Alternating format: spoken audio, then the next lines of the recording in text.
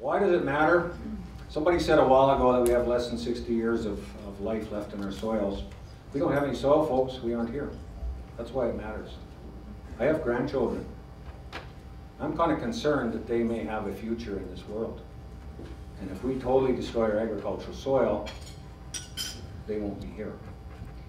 And there is no person in this room that can take a look at that spot right there, assuming that was soil we were standing on, and tell me by looking at it today and coming back 2 or 3 years from now if it's actually improved or not.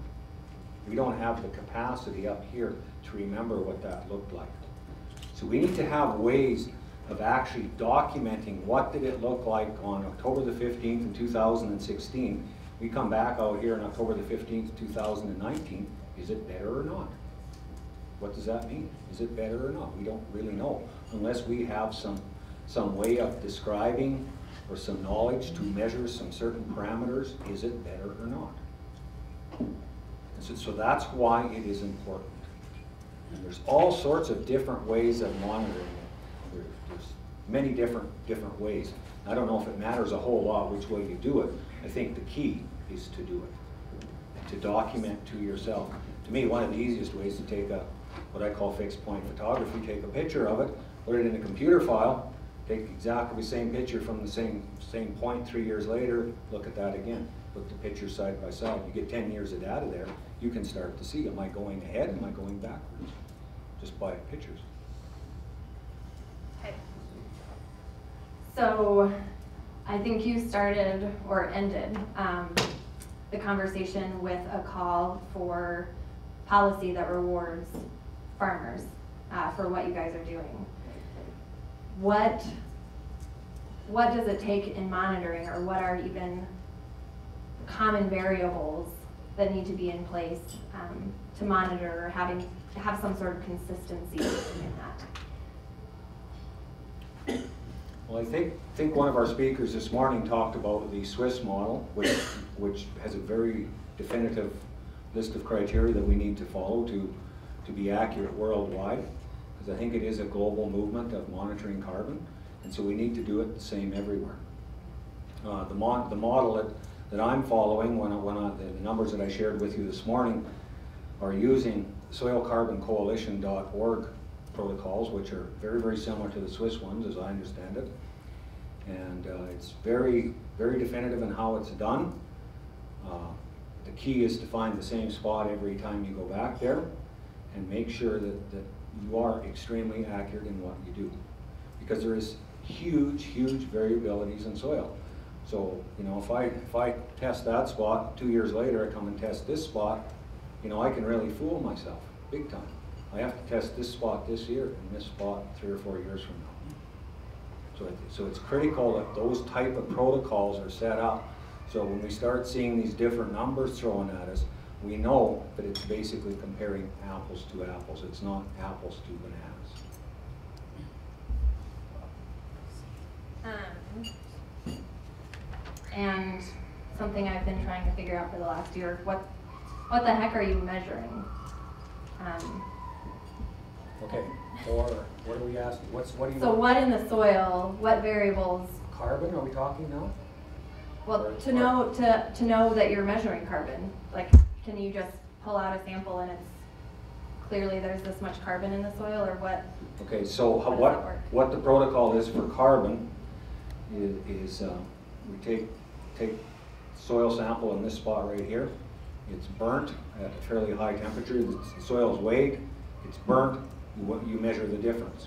That is the percentage of carbon. Carbon will burn out at high heat. And so then that gives you a number. The next step then is 3 years later, you go back to that exact same spot, take some more probes out, send it to the same lab that uses exactly the same protocols, and measure it again. Subtract the 2 is your answer. Yes? So I was asking some people about those methods, and they said that they can work, but if you don't control the temperatures really well, there can be differences in like different kinds of carbon based off of different temperatures and different types of soils. There's other carbon compounds in some soil that isn't, and others that aren't organic and inorganic carbon. You need to be careful with different types of soil with that test? I think there's a lot more people, a lot more qualified in this room to answer that question than I am, but I'll take a stab at it. From what I understand, you need to have a lab that can guarantee the same test year after year after year. And there is international lab standards that they are required to meet that says that they can do that. So I could archive this sample 10 years later, I could test it today, archive half of it, send it to them 10 years later, and they should get exactly the same result. So you're not doing that yourself? No, heavens no, I'm sending that to an accredited lab, absolutely. Yeah. Hey, I'm smart enough to do something like that. I'm doing good to find the same spot again. That's a bit of a challenge too, I'll tell you, to find the same spot again. So the second piece of this conversation is also about networking. And some wise people, I think Nicole Masters was in the room when we were planning this meeting and talking about some of the most successful communities or people in soil health have been a part of a bigger community that has been working on this together, and kind of like the networking we were talking about earlier today. What have you done in your community? How has that impacted the way the networking and the soil monitoring have been successful in your community? Well, I guess I'll start off at a fairly local level. And one of the things that we do that's maybe somewhat unique in Canada is when a holistic management course happens, we usually like to teach them in 2-3 day segments. So I would get, say, 8 of you, 8 couples in this room, and we'd have a go at it for 3 days. I'd send you home to think for a week or two, and then we'd come back and have another 3-day go. At the end of that, if I did my job reasonably well as a facilitator, hopefully there would be a community created from that group of people. And the hope is then that you would continue to meet on a fairly regular basis thereafter. In our case, my wife and I, when we did the training, we have continued to meet every single month ever since. We've been at it, I think it's 13 or 14 years now, where we meet every single month as a group that took that original course. And sometimes we come home for that particular meeting and we look at each other as we're driving home, and we could have just as well went to town and had coffee and it would have been just as useful. But the next meeting you go, wow, we really did some learning here. And you have to put in the time with people to get the trust to make these things happen. It just doesn't happen if, you know, we meet once in a while, oh, how's it going, you know? And that's basically as far as and deep as it gets. If you want to get deep, you need to move out of your comfort zone. And in order to move out of your comfort zone, you have to have trust. And the only way you'll get trust is to put in the time. And so it's a commitment, but it's also a powerful, powerful tool in your toolbox. And I'll just share one little example. A number of years ago, my son came back and we decided we were going to change the way, or he decided we were going to change the way we fence and all these things. I was pretty happy with how it was, but he was young and didn't have any money, and Dad had money, and so we decided that we should put in a pipeline. And so this was a considerable expense. And when you start to put money into the ground, you kind of want to be sure that you're not going to make a mistake. And you say, gee, 2 years later, why did I waste my money putting it there? It should have been over here. So we didn't want to make those errors. So him and I had come up with what I thought was a pretty reasonable plan. But I wasn't quite sure yet. So I took it to our management group. And I didn't show them my plan. I showed them my maps and what we were trying to accomplish. I broke them into little small groups like you guys are sitting at, and I said, figure out what we should do. And I think I had, in our group, I think I had three separate little groups, and they all basically came up with exactly the same idea that my son and I did. When I heard that, that gave me a heck of a lot of power in here to know that this was the correct decision. And that's what a management group can do for you. And so that's one of the things that when I and all of the people in Canada, when we teach holistic management to a group of farmers, that's one of the things that we really try and encourage, is them to get together. Now, it doesn't always work. Sometimes there's personality conflicts or whatever, and the group just doesn't gel. And but what we say then is, keep in touch.